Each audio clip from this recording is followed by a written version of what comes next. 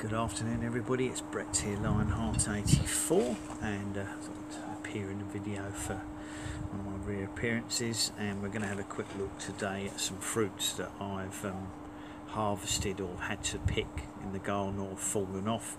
I did feature one the other day, and what I'm looking at here is my Asian pears or Nashi pears variety of Shinseiki, and also of interest some peaches that I've had to pick because they start to go off on my ornamental Crimson Bonfire peach.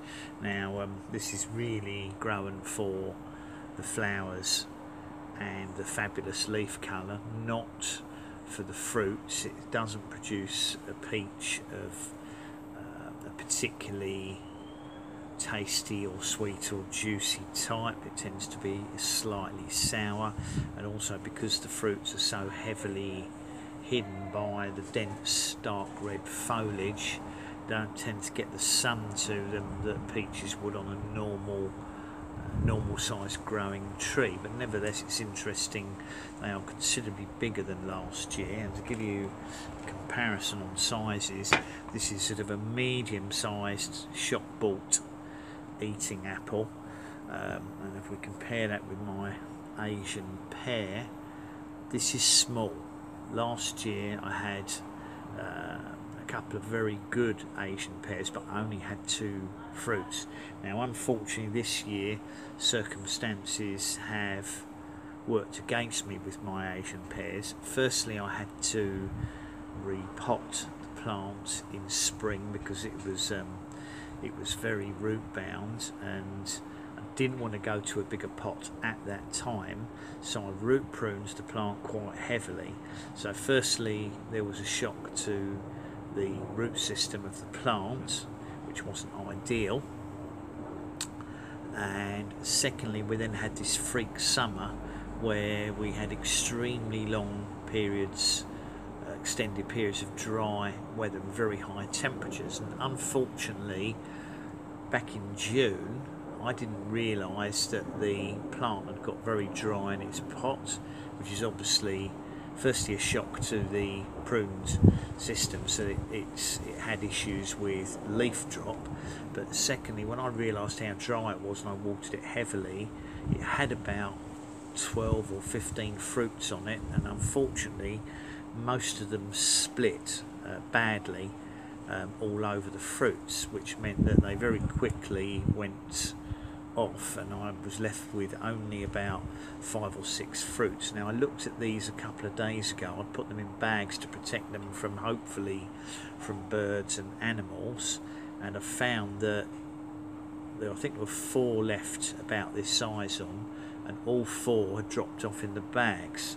So obviously I picked them and brought them inside, and I've put them in the fridge, so they might have lost some of their juiciness. The peaches I looked at yesterday, I had 3 or 4, and they're considerably bigger. Last year I had tiny little peaches, so these are at least an edible size. You can see the comparison, but they're not soft.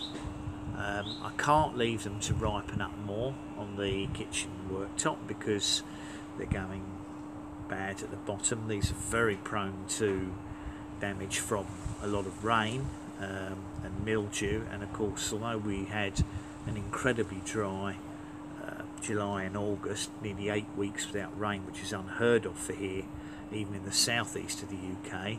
We've had very heavy rain several times in the last week or so, and of course it's now causing this rot. So I had 4 on the tree, one of which was really badly attacked by slugs and wood lice and rotted away, so I just cut a bit off it and I didn't bother featuring that. There's one still on the tree that's near the top that looks okay, but it's smaller than these, and I picked these 2 off because I could see that they were starting to deteriorate, so I thought I'd cut them in half and have a look.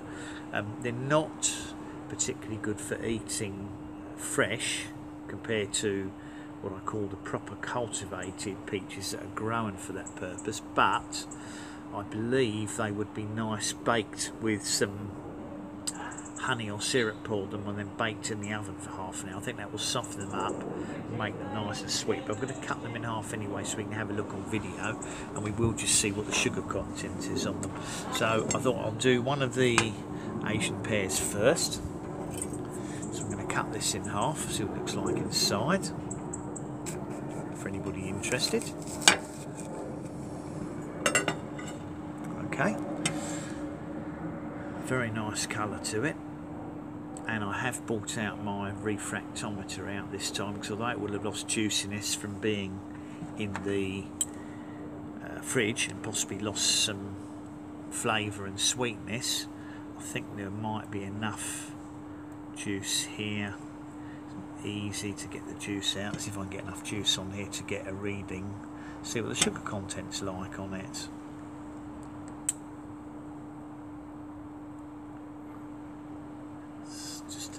Get a reading on that.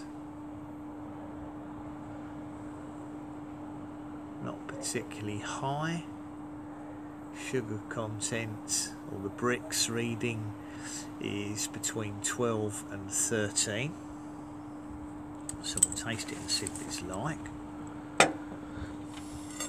Even despite being in the fridge, I've got a feeling it's going to be very, very pleasant. Oh, the other two I'll put back in the fridge. They last for weeks in the fridge, Asian pears.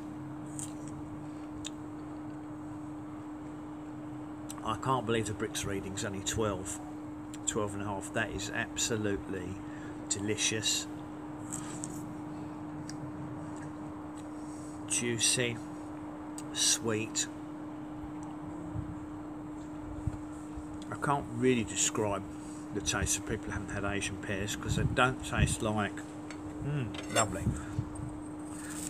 They do not taste like regular pears.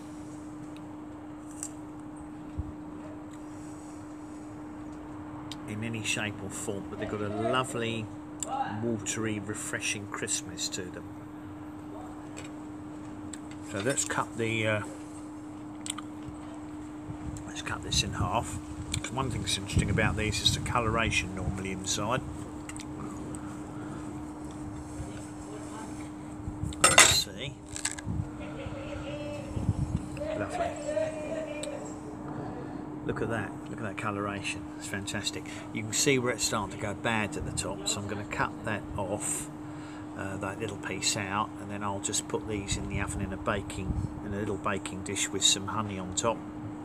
Bake them for a while and see what happens. But I am going to try to get a sugar reading off them, just to see if they've got any sugar content, and I will also try and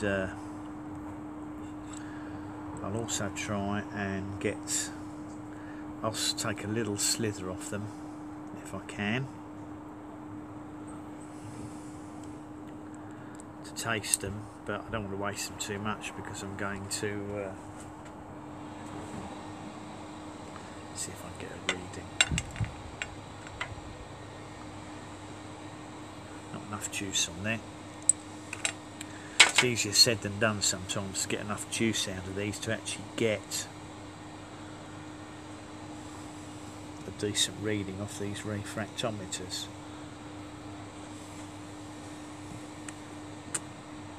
Let's see if that's better.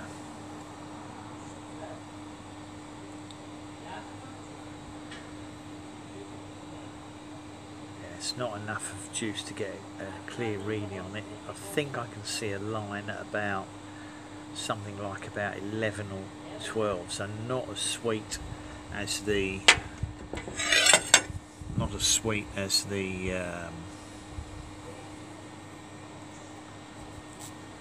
Asian pears.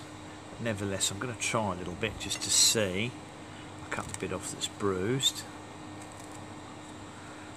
I'm just going to cut a slice this off. It's hard, it's not soft like you expect a ripe peach to be.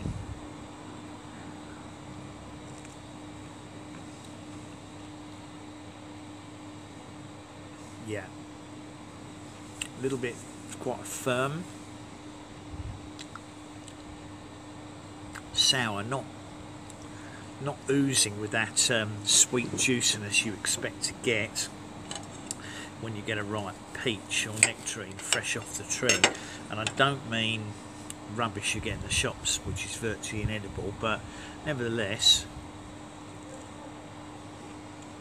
it's a fascinating colour. It seems to be what I would term a white peach, because it's got this whitey green flesh, not the yellow flesh you get on the golden peaches, with this lovely sort of red coloration to the inside, and it does actually separate from the stone. It's quite easy considering it's not properly ripe, but would be very nice quickly baked in the oven, so I'm going to do that later. So anyway, that was my Crimson Bonfire peach and a Shinseiki Asian pear for anyone interested in those fruits. That's the coloration inside of the Crimson Bonfire peach. I said I must add, it again, it is purely an ornamental peach, so although it produces fruit of an edible size that you could consider edible, they're really ideal probably for cooking. It's not grown for that purpose, it's grown for its flowers and leaves, and that's what I bought it for, and it's an ideal patio plant as it can be grown in a small container.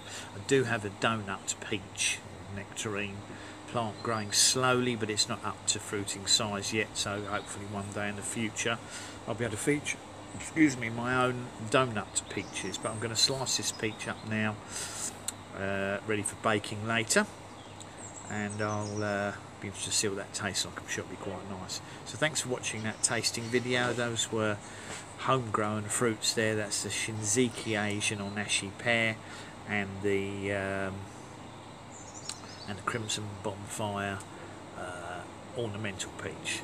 Thanks for watching.